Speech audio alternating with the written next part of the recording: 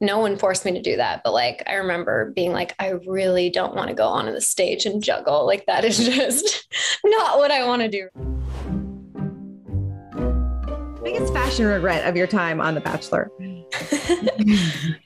Okay, so there's I think I remember correctly, by the end of the show, I don't know if it was like a combination of just traveling and eating like not great food and then drinking probably way too much wine and champagne, but I think I had gained like 15 pounds. So I had these tiny little jean shorts that were my shorts that fit me perfectly before the show and all that. And then I just remember squeezing into those and like they were so tiny and so low cut and like just not cute. Not a good look. Not a good look. But no one go back and watch it. Just trust me, it wasn't cute. Definitely. What is the biggest reality TV show filming secret that you can share with us? One thing that I thought was kind of interesting that I just wasn't expecting is usually most of your interviews are done in the moment. Like they call them in the moment interviews and you are pulled away from the situation and you do an interview. That is how they would prefer to get those clips, those thoughts, those emotions. But sometimes maybe something didn't quite like add up, or maybe I forgot to say something that didn't really like help make sense of the storyline or what was happening. So you would like put on the dress that you were wearing from that rose ceremony at the end of filming, and they would like ask you questions about that night. They would never tell you what to say, but like you're not in the moment anymore, but you're like pretending to be, and you're like in the dress that you were in that moment. So I thought that was a little strange to, go back and put on dresses and like try to do my hair like it was that night. And I'm like, is this how I was wearing my hair? I don't remember. So interesting little tidbit. Some of those interviews are not in the moment. I love that. Did a producer ever ask you to do something that you just didn't want to do? Whether it be like there's always like those weird challenge dates where you have to like eat something, like stuff like that. Yeah. Not that I'm trying to think. I can't think of anything that I like.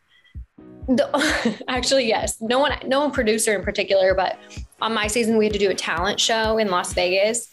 And I'm not like a woman of many talents, to be honest with you. Like I grew up playing sports and, I'm not going to go, what am I going to do? Dribble a basketball on stage. So we were trying to figure out what to do. And I ended up juggling, which I feel like no one forced me to do that. But like, I remember being like, I really don't want to go onto the stage and juggle. Like that is just not what I want to do right now. I ended up doing it anyways. And you know what? I juggled like a champ. So it worked out. Totally. Do producers help you with those dates? I always wondered that, like, the dates where you have to like they write these poems or songs or things like that. I'm like, that's a lot of pressure. Honestly, at least for me, maybe with some people they do.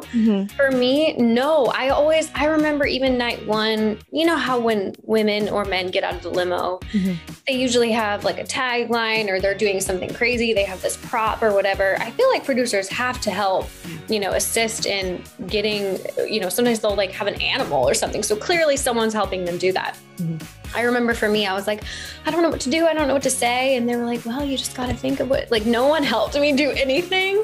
So again, I don't know if that's just dependent on like the situation, and some people, they do help, but no, I feel like I was always just left on my own to try to figure out like, what's something cute to say when I first meet this guy that I've never met before on national television. So I think I ended up giving him like a pair of wings that we would give kids on the airplane or something, like just something so, kind of lame. I don't know, but no one helped me. So that's what I came up with. That is a good idea.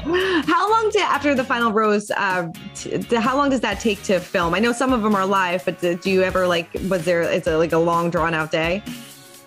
Gosh, I feel like I wish I had like a clearer memory of it, because I feel like it's been so long and it was such a blur in a way, I think, because there were so many emotions and I was so overwhelmed at so many points in it that I kind of just like don't remember. But yeah, I feel like I remember getting ready really early in the morning and then just kind of waiting. Yeah. Like I feel like there's a lot of waiting around on the show, especially, as time goes along. And like in that case, I'm waiting by myself. Like I don't have like the friends that I made in the house to like drink champagne with anymore. I'm just like kind of hanging and waiting and probably eating and whatever. So yeah, I don't remember though how long the day was. Again, it was probably just such a high stress, high emotion day. that I feel like it was long, but I don't really remember. Yeah. And then what was your proudest moment on the show?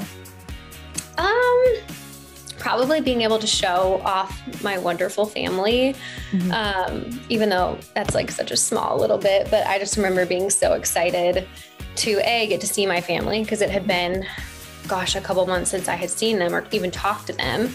And then just being able to like go back to my hometown and show, you know, my home and my parents and my brothers and my sisters and our dog at the time. That was probably my most proud moment.